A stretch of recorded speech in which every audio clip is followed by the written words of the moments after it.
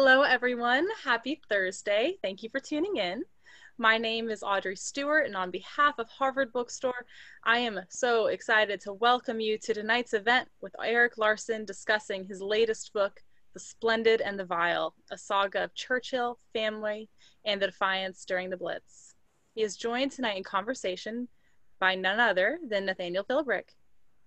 Through events like tonight's, Harvard Bookstore continues to bring authors and their work to our community and our new digital community during these challenging times. Every week, we're hosting events here on Zoom, and as always, our event schedule appears on our website at harvard.com/events, where you can also sign up for our email newsletter and browse our shelves from home. This evening's discussion will conclude with some time for your questions. If you have a question at any time during the talk tonight, go to the Q&A button on your screen, and we'll get through as many as time allows.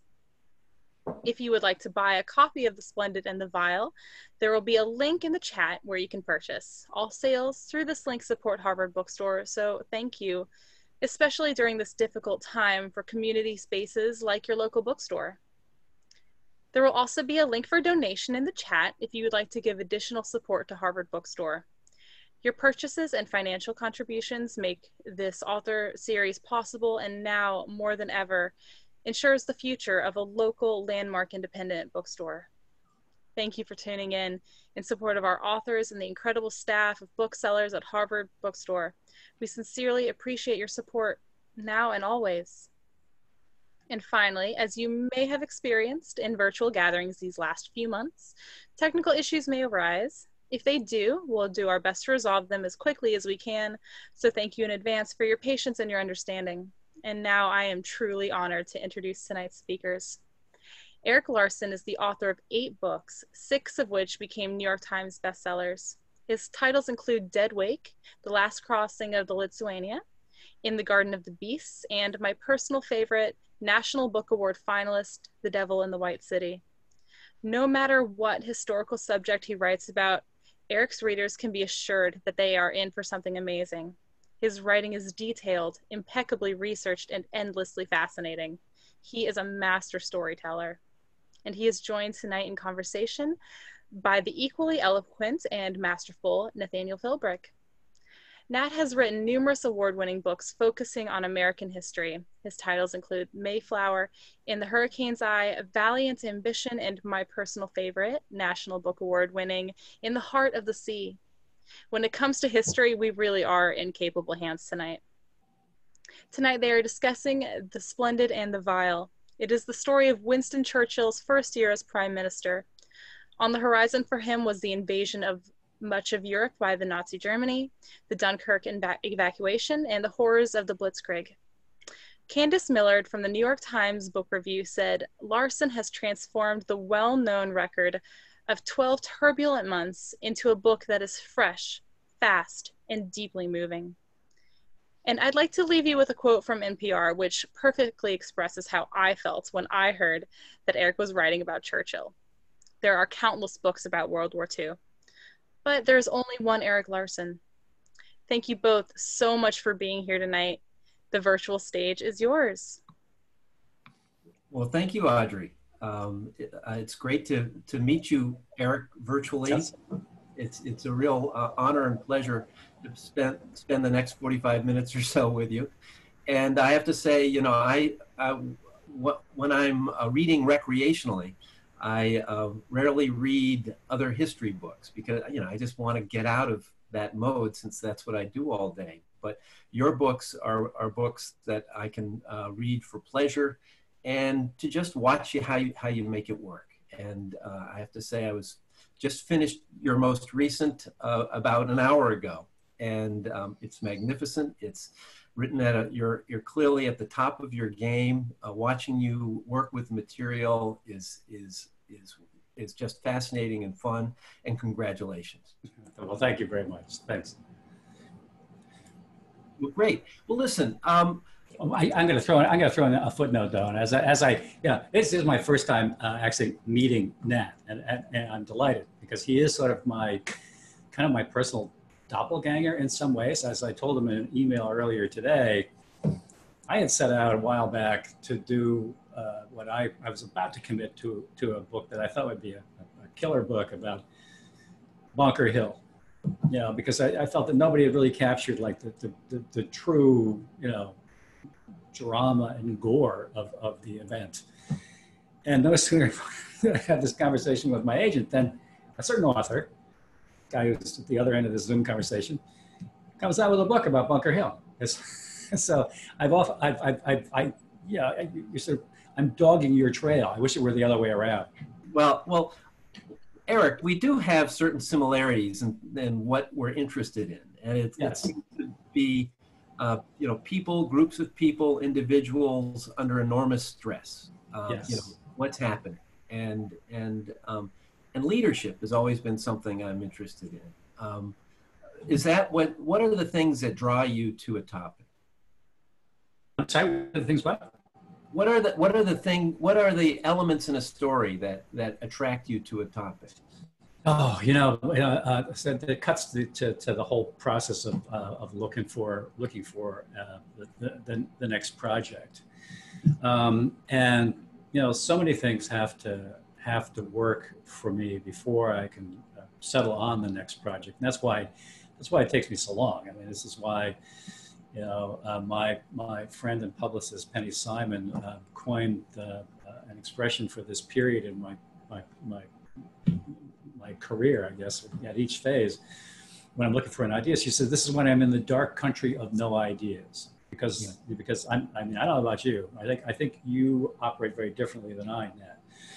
But when I finish a book, I've got a blank slate. All the other ideas that I might have considered before doing a particular book have suddenly sort of withered and died, and I'm stuck there out on this plateau all by myself. And that's this dark country of no ideas. And when I'm looking for the next idea, a lot of things have to click into place, and that's why it typically takes me about a year before I start the next project. Mm-hmm. It's got to be, there has to be inherent in the event that I'm writing about. There has to be an organic, powerful narrative, a powerful narrative arc that in and of itself would, if you tell the story properly, bring readers along.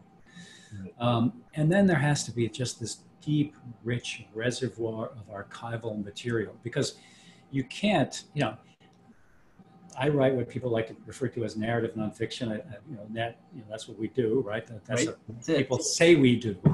I never like labels like narrative nonfiction. I mean, to me, I'm just writing history the way maybe it should be told. But you can't do it this way unless you have the stuff.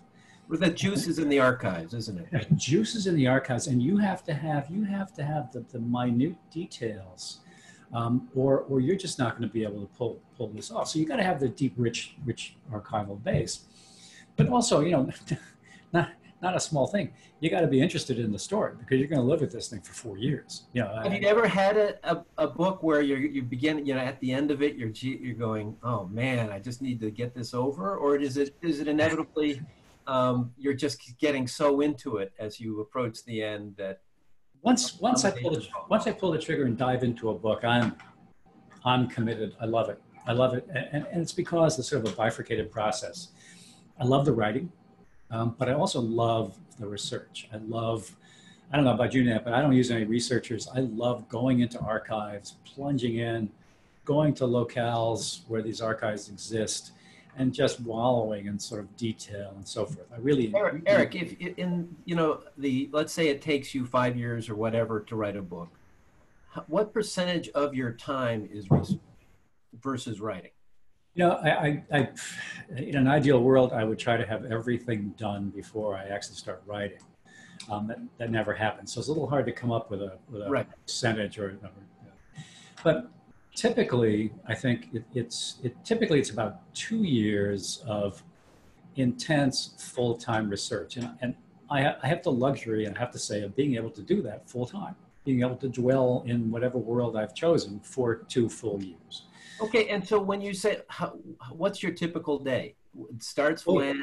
Wait, I'm leading up to something. I want just let me circle back to something. So, but at the end of that 2-year period, and again, typically it's two-ish years.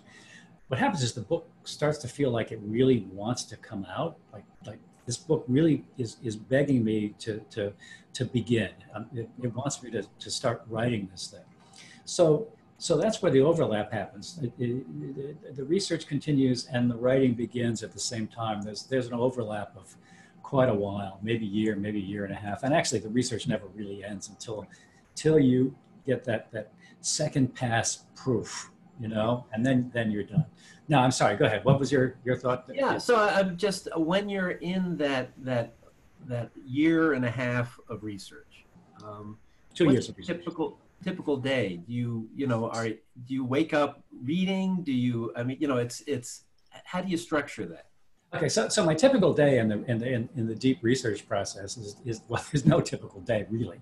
The way it starts is, you know, you do the tertiary reading, you read the secondary sources and so forth, and read those until you can't stand it anymore, you know, but until you have a good grounding in what's happening. And so on days like that, you know, I get up, bring a cup of coffee, my Oreo cookie into my office, and I just sit there and read, and I have all my little Post-it things that you know, and my highlighters, and, you know, I typically, what I've begun doing, actually, this is probably going to sacrilege to a lot of people, but what I've typically started to do now, I'm finding it's actually more cost effective for me to order books from a used bookseller like abebooks.com than to troop off to the library for a day and search for books in the stacks. Oh, that's what I do. Yeah, and one big benefit, as you know, maybe I'm going to admit to this, maybe you will too, but I deface these books. I highlight these books, mark them, scroll through them, and it's very effective.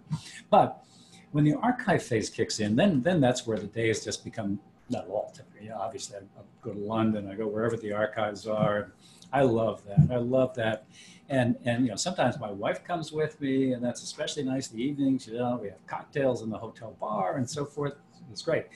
And the MO these days is, you know, once upon a time in the dark old days, you had to photocopy everything in archives, and the archives were always finicky about what you could photocopy, what you could touch, and it was a real pain in the ass. I'm allowed to say that because this is like a Zoom thing, right? Right. Yeah. Not real. Yeah.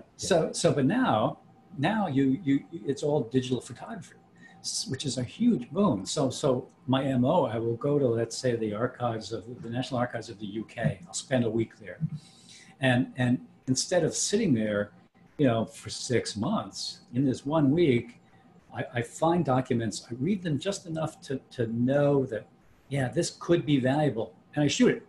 So I leave after that week. I come back to the United States. I've got 1,000 photographs in my phone, or previously in my camera. Print them all out, and then I process those over the next 2 months, you know, and then back to the archives. So there's no real typical day. The writing days become much more tough. Yeah, and so you sort of reach a point where you say, okay, now I'm ready to start the book. And well, I reached a point where my wife has a good analogy for this. My wife is a neonatologist, intensive care for newborn babies, and she talks about babies, birth a lot, and she also always reminds me of the fact that I will never understand what it's like to bear a child. So all that aside, but she says there comes a time in every pregnancy where you realize this baby has to come out, and that's how it is. You know, you start doing it. I call it my page a day mode. I get up, and all I have to do that day, and I typically get up at 4:30 or 5 o'clock when I'm in this mode. I get up at 4:30, 5 o'clock, get my coffee, my Oreo cookies, sit down at my desk, and all I have to do is do one page. And I always make it a point to stop at a place where I know absolutely where I'm going to go the next day. Oh yeah, the Hemingway rule. Yeah. Well, I don't know if that's the Hemingway rule. That's definitely my rule. I mean, I thought it was the Graham Greene rule, but anyway, yes. I will stop in the middle of a sentence because as you know, I mean, this is my feeling. The toughest part about writing is getting up to do it again the next day. Mm-hmm. And if you know that you're going to sit down at your desk and just by finishing that sentence, you will instantly be productive. It really helps you get up in the morning. But something else happens that I think is time and again, it's proven to be sort of magical, actually. And this is where I know I read this in Graham Greene's autobiography, Means of Escape, is that if you leave something unfinished in your writing and you sleep on it, even though you're not aware of it, your brain is working on that. Your brain is thinking about it, it's finishing that sentence. It's not just finishing that sentence, it's moving ahead, who knows where. And so the next morning when you sit down, you're not just able to finish that sentence, you're able to finish that page. And frankly, in this page a day mode, it becomes more of a challenge to sort of hold off.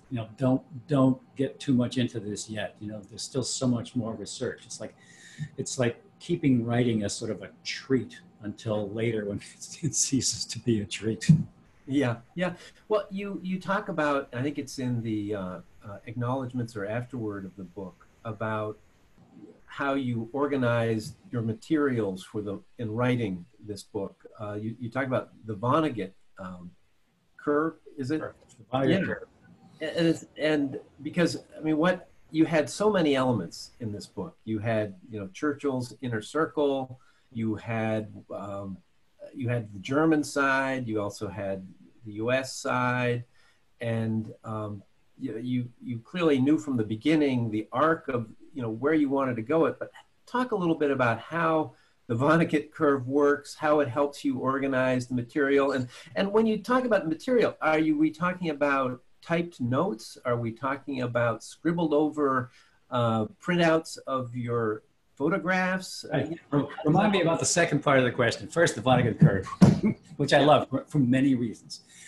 Vonnegut curve is, and anybody who wants to can Google Vonnegut curve, and you will come across a video of Kurt Vonnegut himself explaining the Vonnegut curve, which is a wonderful thing. So the Vonnegut curve is basically it's a graph. On the vertical axis at one end at one side of the page is bliss to misfortune, good stuff to really bad stuff. And then the horizontal axis is simply chronology, which I feel is the single most important element of storytelling. And so it's really an interesting way of visually plotting where your narrative is going by where it fits on the bliss misfortune scale in terms of time. So you see this arc and the various parameters of this arc.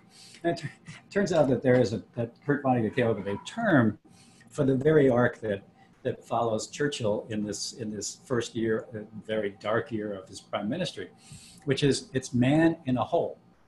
Man begins with a moment of great bliss, and for Churchill, the day that he became prime minister was the highest point of his life. He couldn't believe his luck, despite the fact that the world was going to hell. He was so happy. He couldn't believe it. He went to bed that night delighted, even though that very day Hitler had invaded the Low Countries. The world was totally going dark.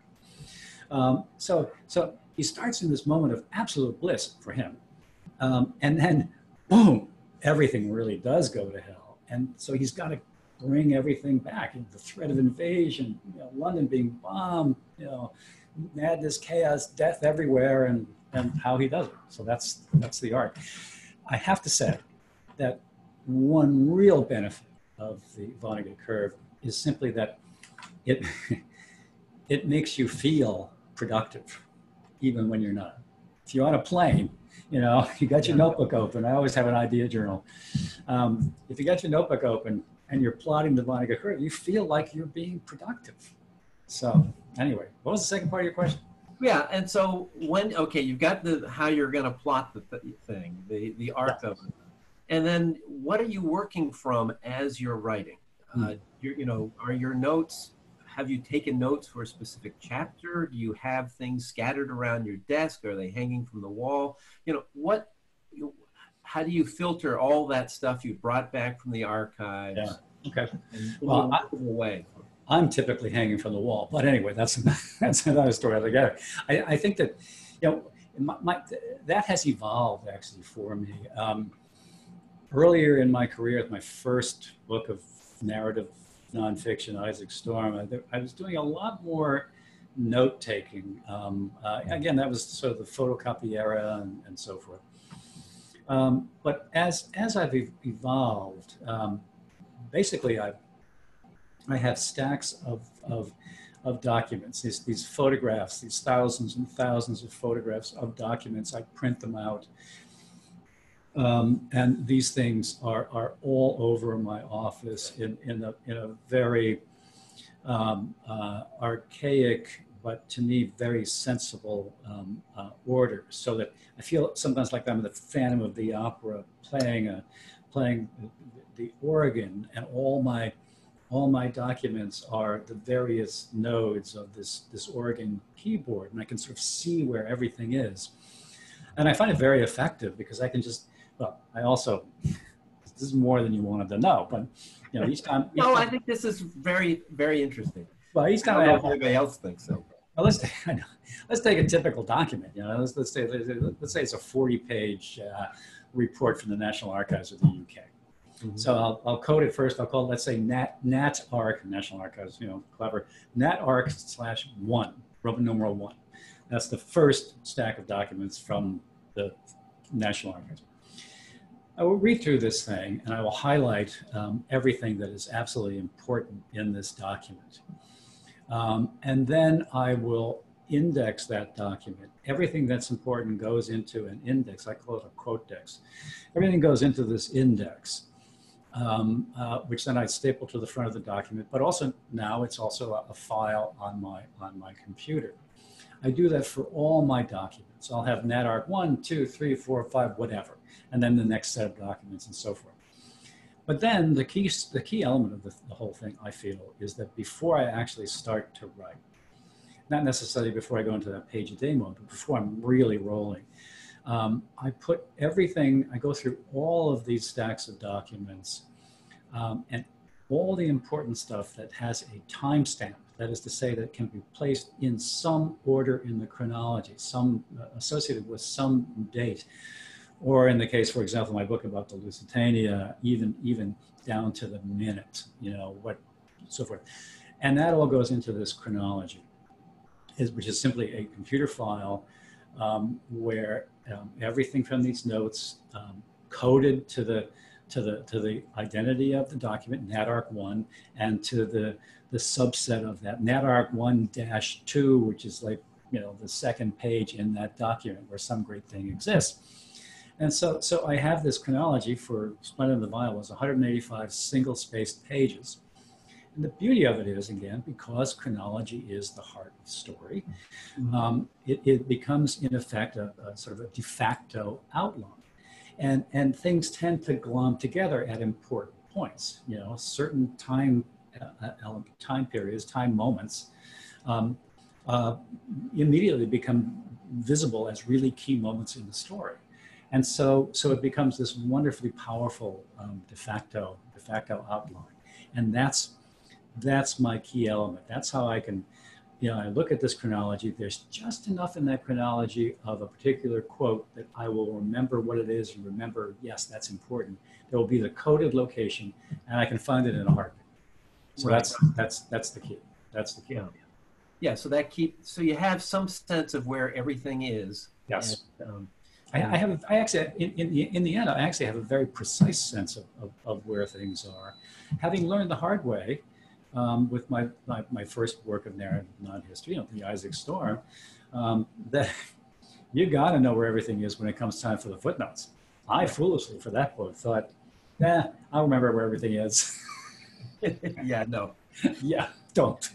No, I've gotten to the point where I make myself do work on the notes after each chapter, just so that I don't forget. And no kidding. It's horrible. I lose a day, but you know, like you were saying, you're already percolating for the next one, so it actually kind of helps to hold yourself back a little bit before you then. Interesting. But I read the first draft of every chapter to my wife Melissa. And I find the act of reading helpful. You know, it just takes it out of the screen, out of the page, and you know, I just get a different sense of the material. What do you do when you finish it? When do you get feedback from others? At what stage in the process? think your wife must love you more than mine does. I do. I do. No, I don't. Yeah. Well, I do read my books. that's a different conversation. I read everything aloud, but I read aloud to myself because I do think that actually is one of the most powerful things you can do as you're, when you're fully into the writing process, because my rule is if I read something aloud and I stumble, I fix that. That's a problem. If there's something that stops me, I have to fix it. I often know when I'm reading, it's fairly far down the line. I often read to a soundtrack. I will pick out a sound. No, seriously, I pick out a soundtrack. Like for Lusitania, no surprise, it was the soundtrack to Titanic. Because there are certain emotional moments and scenes and so forth, and by reading to music, something interesting happens, and it's hard for me to really quantify what it is, but I think it's very, very important. Yeah, and well, you have such a love of words and phrases, and do you read much poetry? No. No. I mean, I do read poetry. I love old poetry. Whitman, Tennyson, Shakespeare. I've always found really intimidating, mainly because I was shamed once in like 9th grade English.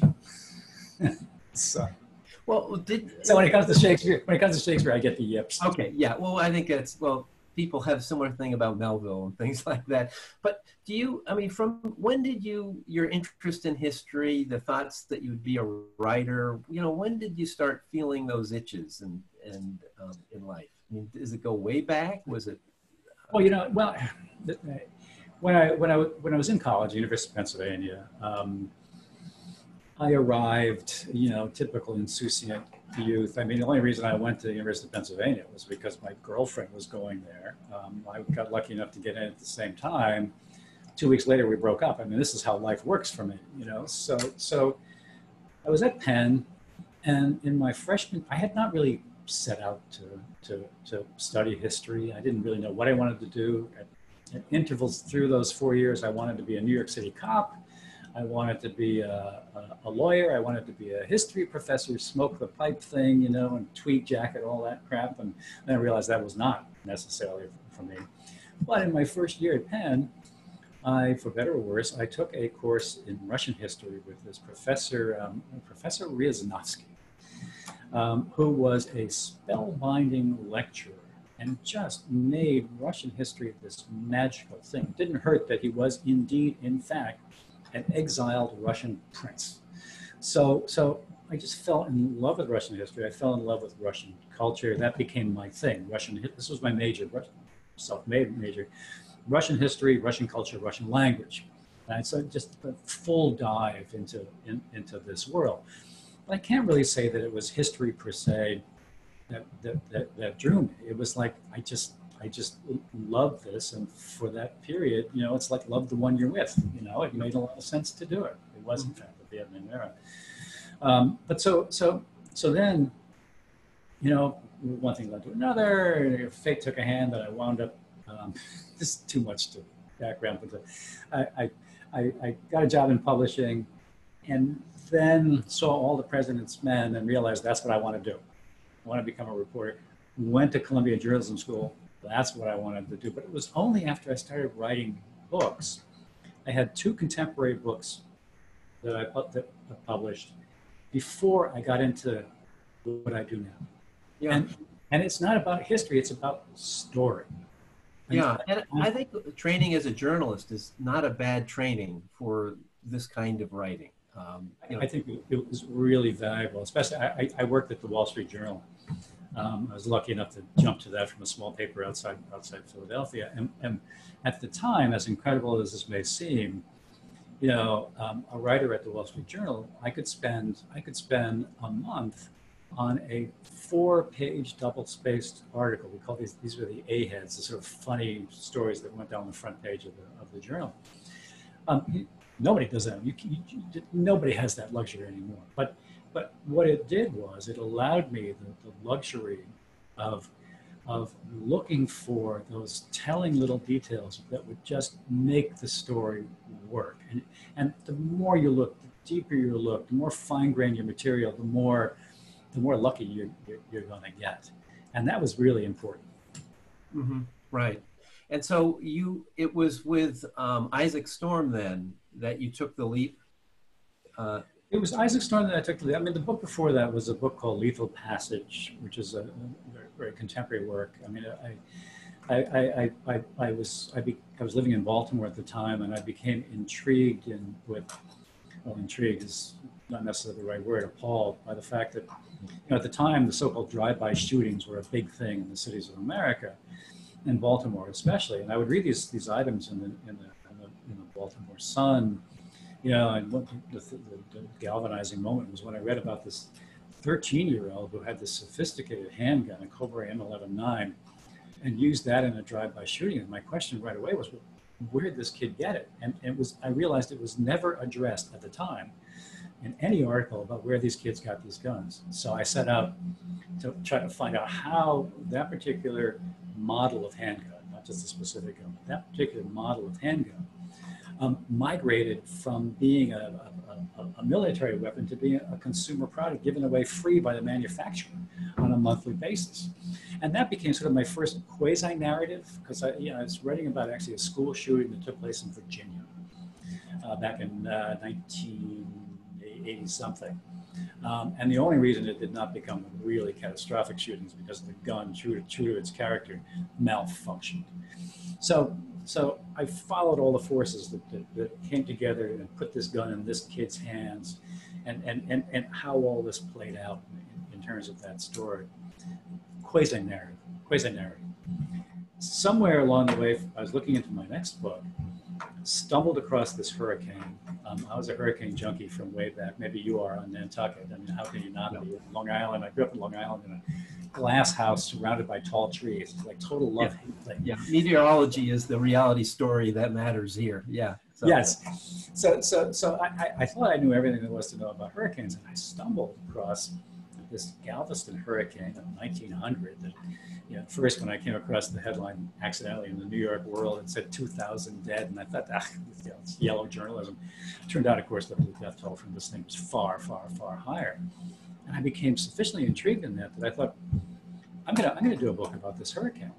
There began the real metamorphosis, because I also simultaneously had gotten a new agent, as one does. Early on, all your writers out there, early on, you get your first agent. You're not going to live with that agent forever. At least I don't know. Do you still have your first agent? Yeah, pretty much. You too.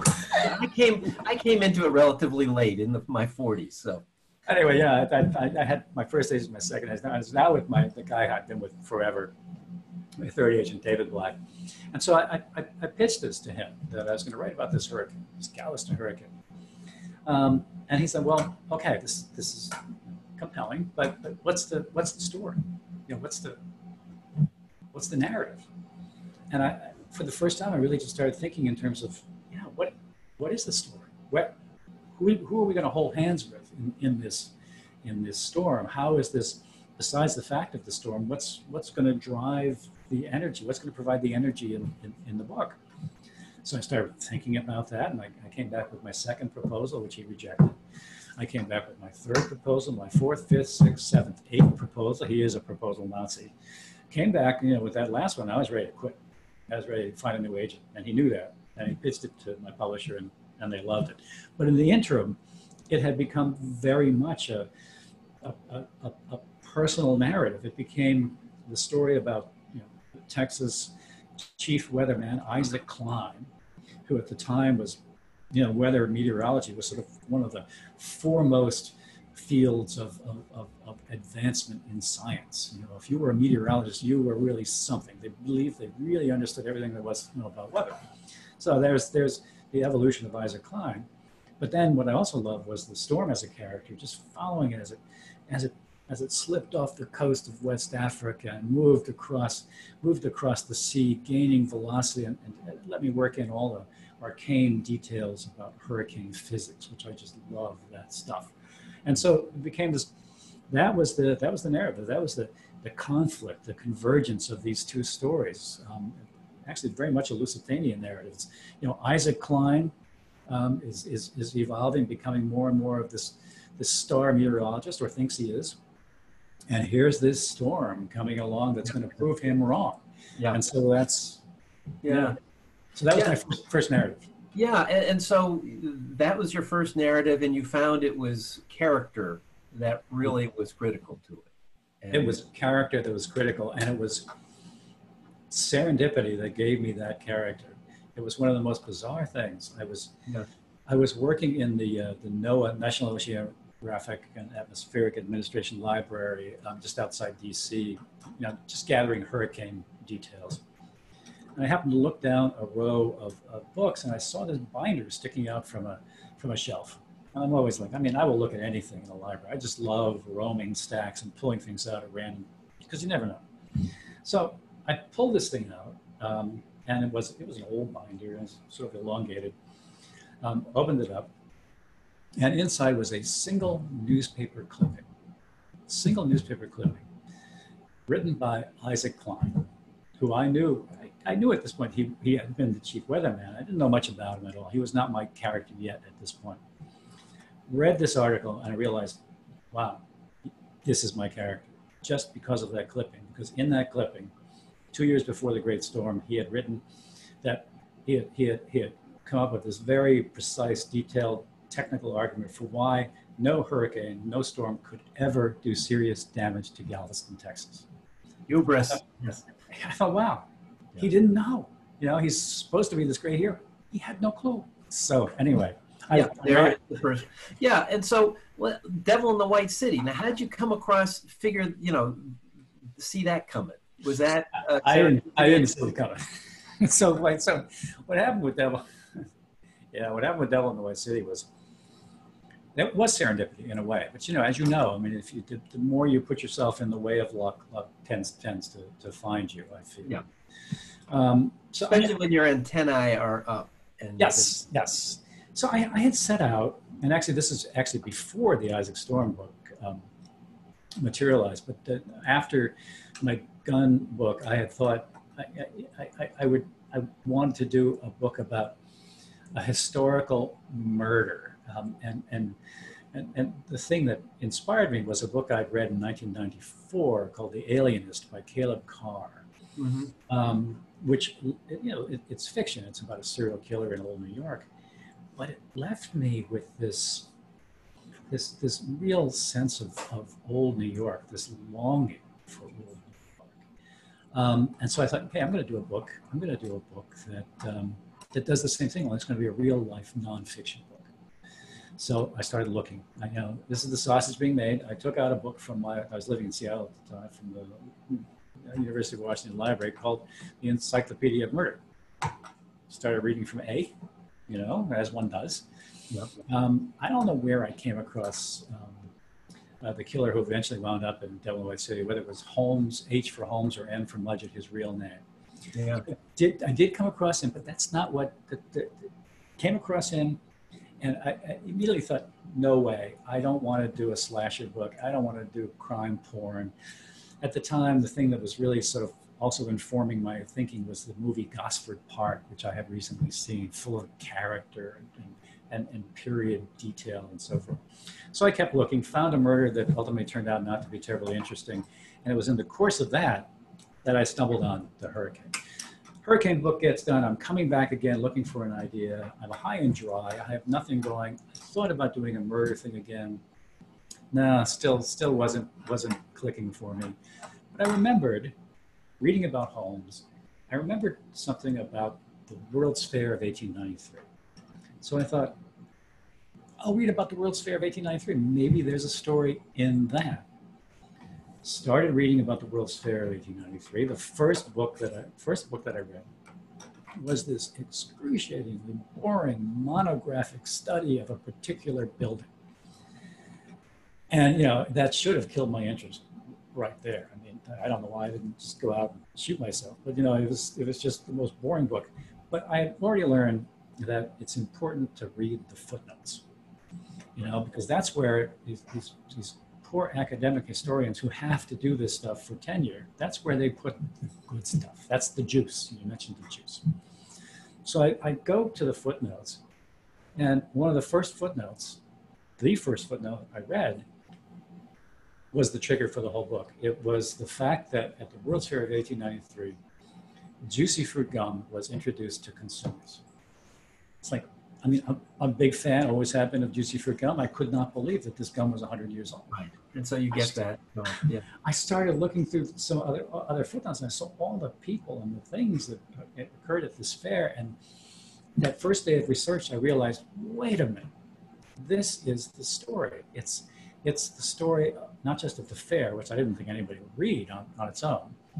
And it's not just the murder, which I didn't want to just dwell on all that awful stuff. It was the juxtaposition of the two. It was the story of darkness and light.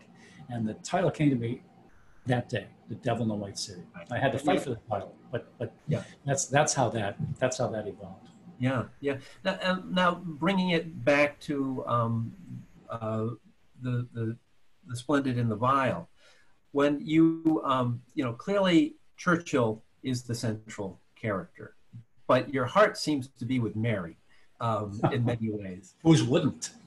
Yeah, and I mean, and so I mean, what you pull off is the intimacy within this world, Holocaust going on, and throughout this, by the end of it, how do you identify with these characters to the point that you're sad when it's over? Do you, how emotionally caught up in it do you get, as you're in the process of writing? For better or worse, and I think this is also an aspect of when one comes to writing works like this with a journalistic background. Now, there are very much two of me who are at work. There's the me that looks at things happening and is able to say, wow, this is so tragic, and this is sad and terrible. Just get totally caught up in things. And there's the me who's the journalist, and this is the devil sitting on this shoulder, who's like, wow, this is great stuff. This is great stuff. People are going to cry, like that kind of thing. Not that macabre. One thing I want to point out, though, is that when I came to this book, I did not set out to write about Winston Churchill. To do with it, I had moved to New York from Seattle. My wife, our kids had flown the coop, and as soon as we came to New York, I had this kind of epiphany about the true nature of 9/11 for New Yorkers versus the rest of us in the country, even though we may have seen all this unfold in real time on CNN. And that was this shock of this attack on your hometown, this dealing with that aspect of it, and how much more vivid and wrenching the whole thing was. And it made me instantly start thinking, for whatever reason, about what we refer to as the Blitz. So I started thinking, how on earth, since 9/11 threw us for a loop and continues to this day, how on earth did people endure, in the first phase of the Blitz, 57 consecutive nights of bombing in London, 57 consecutive nights of bombing, followed by 6 more months of raids at intervals because of the weather mostly. But these were intensifying raids throughout the next 6 months. How do you deal with that situation? I thought at first I would just write about the typical London family, find some family in the archives of the Imperial War Museum and try to write that story. And I thought, why not write about the quintessential London family, Winston Churchill, his family, his advisors, in this period. And what turned out to be, I didn't also set out to do just the first year of his prime ministry. It's just one of those weird moments of narrative serendipity was just the fact that key elements of the story all came to an end exactly a year to the day after he became prime minister. Prime Minister, May 10, 1940, May 10, 1941, the end of this very first, most crucial German air campaign of the war. It comes to an end that day. that they also, famous nutcase Rudolf Hess parachutes into Right. Scotland. Which is one of the great elements, just when you think, he finally, what is that, his 8th attempt at trying to fly over? And all the drugs he brings with him, all these on the list. But that's one of my favorite things. But I'm also, I'm probably giving away too much stuff, but also that same day, May 10, 1941, Mary's emotional and romantic situation clarifies. She decides she's not going to get married, and so hey, that's why. It's a long explanation, but that's why it's about the first year, and that's why it's about Churchill. Believe me, there was not a day that went by over the last 4.5 whatever years where I didn't ask myself, what am I doing? Why am I writing about Churchill? What on earth do I think I can say that is new about this man? Luckily, it turned out there's a lot. So, yeah. Well, I have to say, and we'll go to the questions soon. But reading your book about and it's interesting that 9/11 inspired you to tell this story, and then here we are. The book comes out in February, just as a global pandemic is raging across the world, and and here we are. And I have to say, the effect of reading your book, inspired by 9/11 and where we are now, creates a very cathartic process in reading it. And I think it's thank you as a reader for providing that scenario. It's so nice to hear, and it is one of the bizarre things about this journey with this book. I mean, I was lucky enough to come out with the book before the pandemic. I was able to get 3 good solid weeks of touring the country without realizing, probably putting myself at risk, but 3 weeks of touring the country till March 12th, which also happens to be my wife's birthday, when everything skidded to a stop and every future event that I had for the rest of the tour was canceled immediately. That's when essentially the world ended. I was fine about that. Not about the pandemic, but the first 3 weeks of the tour are the most important, the most grueling. And it's like, I just wanted to go home at that point already. What I was really thrilled by and relieved and touched by is that because of the pandemic, it did bring a lot of people to the book who, for solace. And at first I was like, wait, what's happening here? I mean, this is a book about mass murder, chaos, death, the world going to hell, and people are coming to this for solace. That must mean things are pretty bad right now. But I came to understand as more and more people started telling me about that, and as you were just saying now, and I get it. It's believe me, I did not plan the pandemic. I didn't time this, but Oh yeah, well, I've heard some conspiracy theories. Okay, on that note, let's go to the Q&A. Yeah. Erik, this is from Helen. When researching The Splendid in the Vial, what was the most interesting discovery that you made? Did this change how you wrote the book? The most interesting discovery, with a book like this, where you're dealing with somebody who has been written about possibly more than anybody else in the world, and who has written about himself more than anybody else in the world. It's not like there's going to be one revelatory moment where it's like, oh, wow, I didn't know any of this stuff. However, having said that, there were a lot of moments where I just thought, wow, this is fascinating. I mean, like, for example, when there's an episode where Churchill orders an attack on the French fleet because he doesn't want the French fleet to fall into the hands of the Germans. Incredibly wrenching moment about which I had known nothing about that particular incident.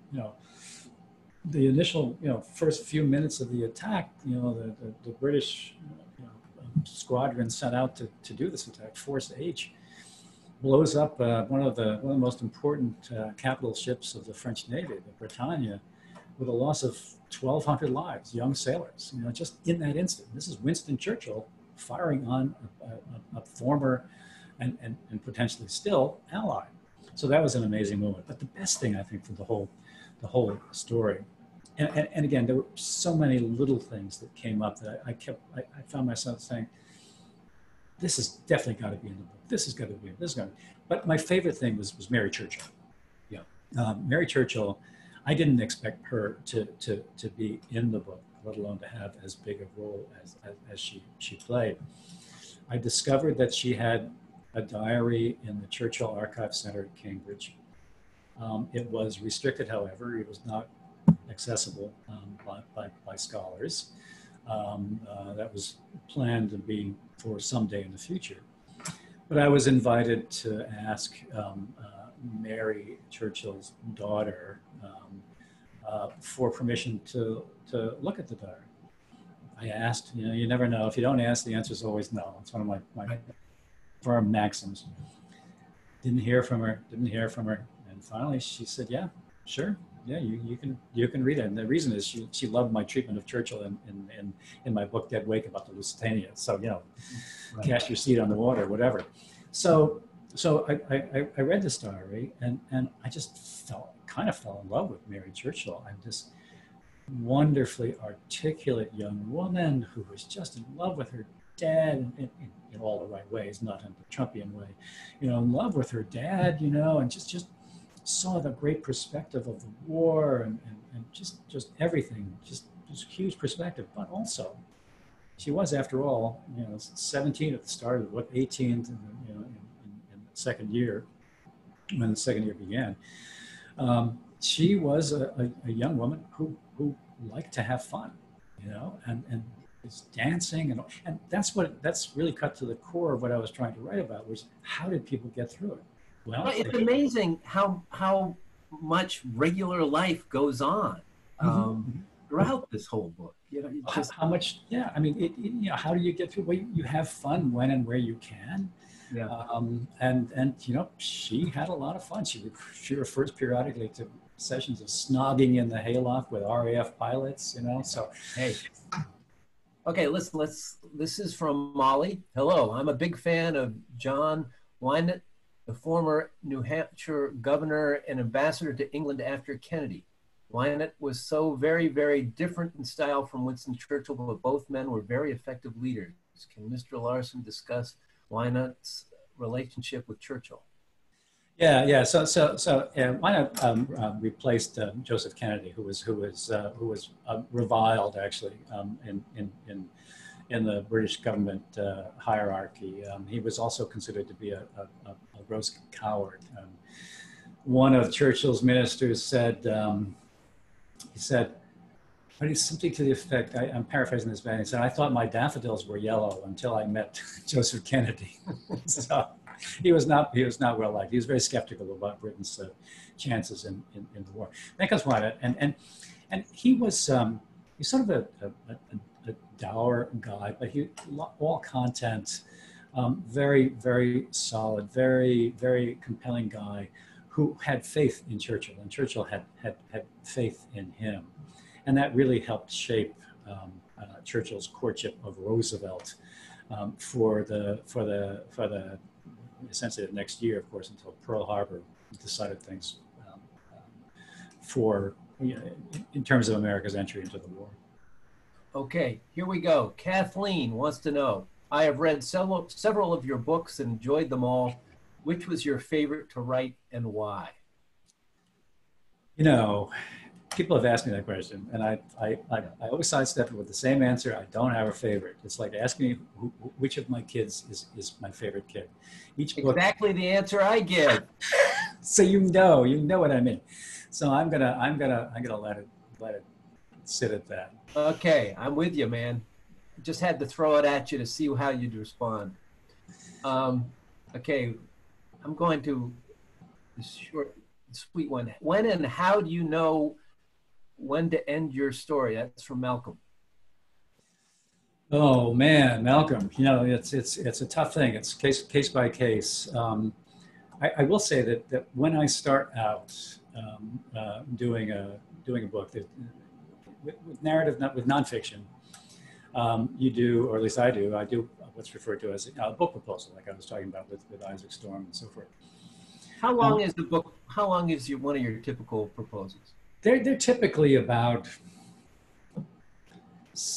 60 to 90 pages. They have an opening essay, opening chapter, opening essay, essay about how I plan to pursue, what the story is, what the parameters of the story, what the arc is, how I plan to pursue it, what's new, and so forth. And then a capsule outline of the entire book based on what I know so far. The capsule outline being essentially an educated guess. Each chapter being anywhere from 1 paragraph to 6 paragraphs.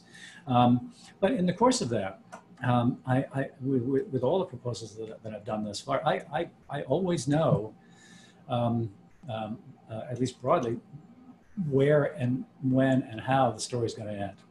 Yeah. I'm a big believer in not setting out until you know where the ending is, what the ending is. Mm-hmm. Right. And you get better control of your material as a result. And also because, it's it's so much easier to get somewhere when you know where you're going. You know what I mean? Oh, yeah. No, okay. From Catherine, how did you learn about the Mass Observation Project? How much of it did you plow? Well, where did it go? Plow through, and how did you decide what to use? All right, yeah. So mass observation was one of the sort of things that this is what sets me apart from people who are total Churchill scholars, is because everybody knows about this thing except me. I started doing the research on the book, and I came across this outfit called Mass Observation. Mass Observation was a social sciences organization created well before the war, with the very pedestrian goal, if you will, of trying to come to build a good sense of what ordinary British life was like, and really ordinary, like quotidian. They recruited hundreds of diarists to write about their daily lives. The test that they were advised to use before they signed up is describe everything on your mantelpiece. It's that kind of a thing. So these people started keeping all these diaries before the war. War comes along, and many of them still kept their diaries, thank goodness. And these provide such an incredible fine-grained sense of how people coped, how people got through the war. One of my favorites. I could have read these diaries, forever. Happily, there were 6 compilations of elements from this diary produced by Mass Observation, by its director Tom Harrison back in the war period. And these are a tremendous resource. Slog through these as the questioner said, yes, but it became very apparent to me what would be of value, of most value. I instead of having a whole bunch of different diarists, I do quote many, I really wanted to have one stellar character to sort of, again, somebody we can hold our hands with. And that was this woman, Olivia Cockett. Olivia Cockett was a single young woman who was having an affair with a married man. She was a clerk with Scotland Yard, and she was a really eloquent writer, very, very detailed, very rich. She could have written novels at some point. So her story, it really struck me, was kind of the story of again, how people cope, what happened in that first year. She begins like so many others, terrified. The first deliberate bombing of London was September 7th, 1940. Terrifying. And it continued, of course, for 57 consecutive nights. Wow. Her terror grows, until one night,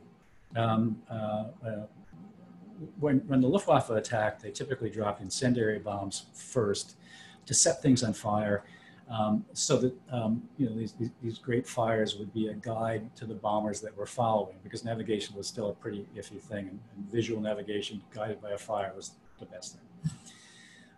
So one of the incendiary bombs falls just outside her family home in London. She goes out, she puts this incendiary bomb out, as people were advised to try to do. She puts this bomb out, and she is thrilled with herself. She is so thrilled. At last, she is no longer this passive victim. Yeah. And she becomes more and more courageous after that, to the point where one night she's walking with Bill, her lover, who paradoxically, not paradoxically, but just happens to have become more and more cowardly, much to her irritation. They're walking along. A raid begins. They hear 2 bombs falling. The Germans had equipped the bombs with these audio devices that made them sort of scream as they fell.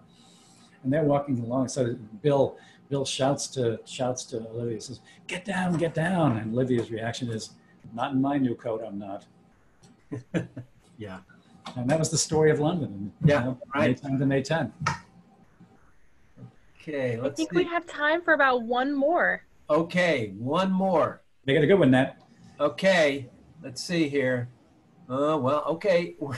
Okay, hang on.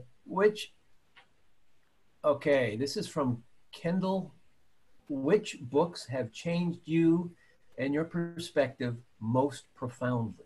Oh, yeah. Which books have changed me and my career perspective? You know what, I think the way I would answer that, I would have to say my book, In the Garden of Beasts, about America's first ambassador to Nazi Germany during Hitler's rise.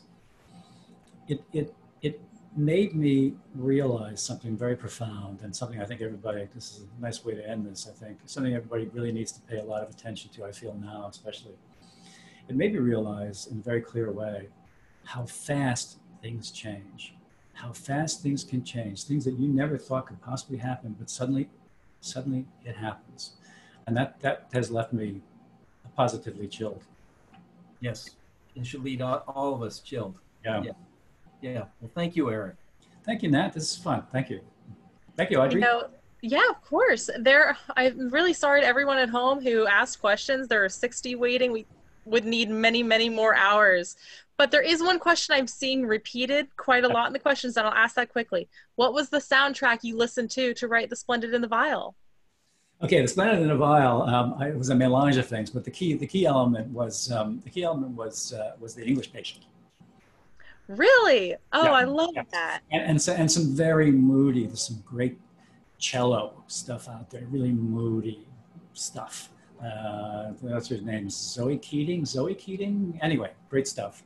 So you got to do a spoken word album? Am I going to do a spoken word album? No. No. Okay. No. Maybe one day, we can hope. Okay.